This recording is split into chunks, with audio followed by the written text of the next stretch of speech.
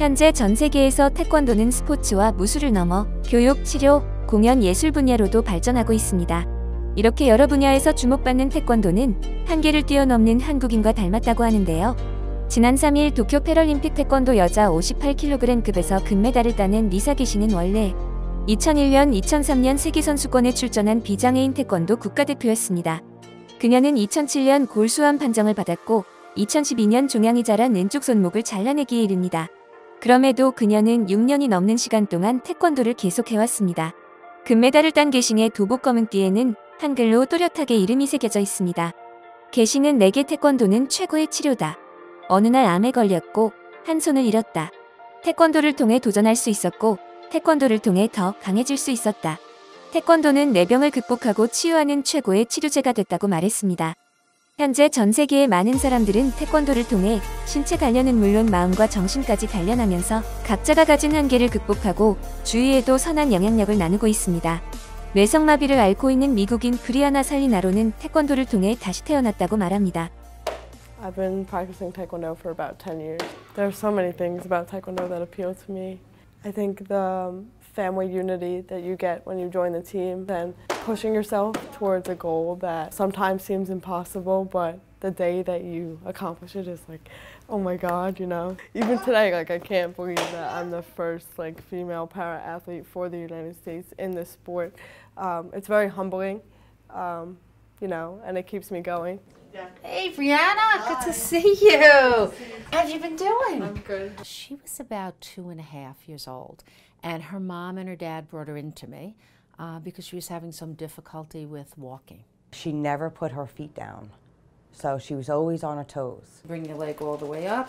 Oh, look at you, and I'll hold the other one down. So you want to get as close to 90 as possible here. Cerebral palsy is a large term for a condition that affects the limbs, but it stems from the brain. For Brianna, she had a little bit of spasticity, and it causes people to get tight in their Achilles tendons.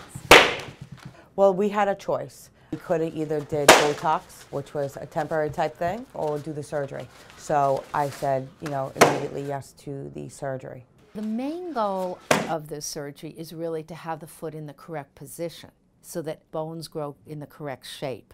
And you're buying long-term a goal of having a plantigrade, painless foot.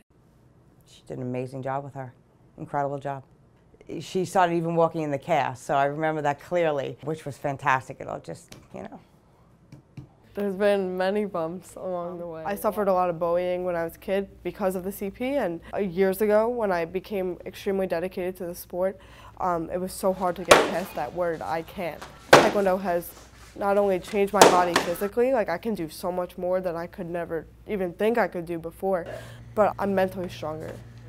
Watching Brianna over these past few years grow and everything that she's accomplished and what she's going to accomplish has been an extremely proud moment for me as a teacher, as an instructor. I'm just overwhelmingly proud of her and everything she's done.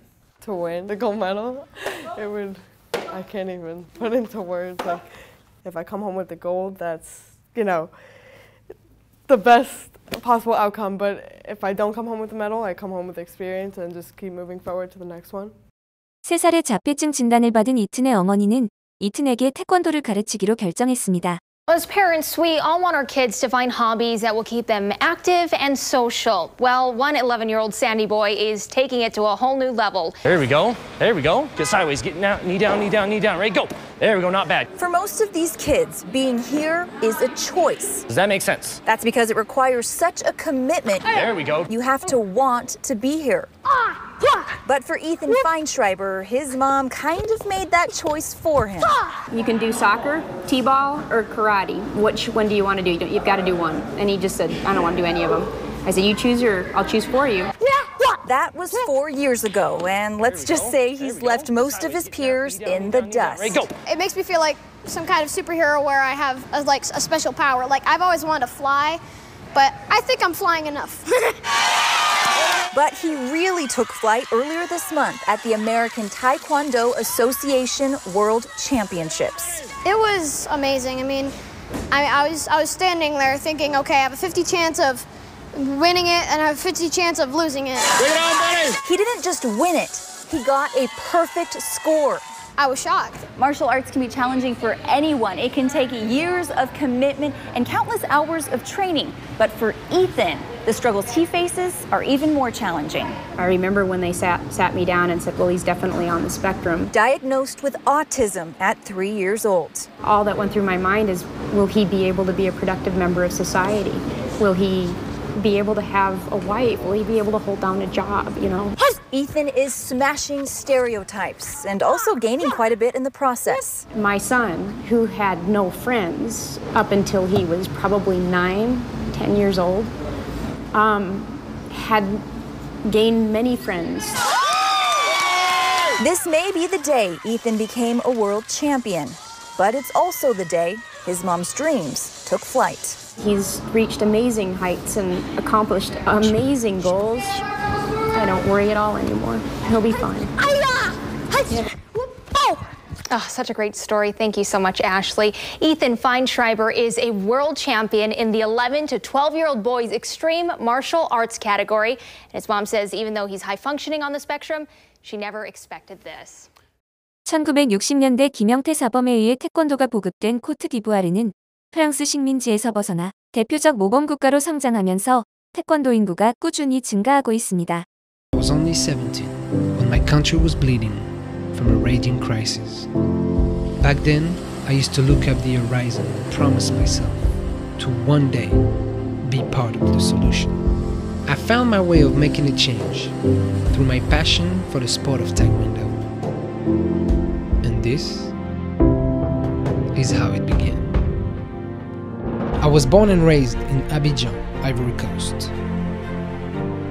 Back then, my father worked in a school where they had a Taekwondo program. This is where I was introduced to the art that would forever change my life.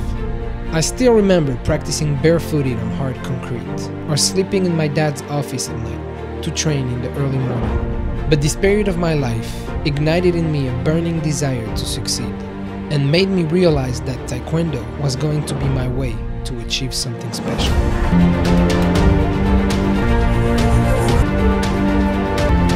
All this brought me to the biggest opportunity I could ever imagine.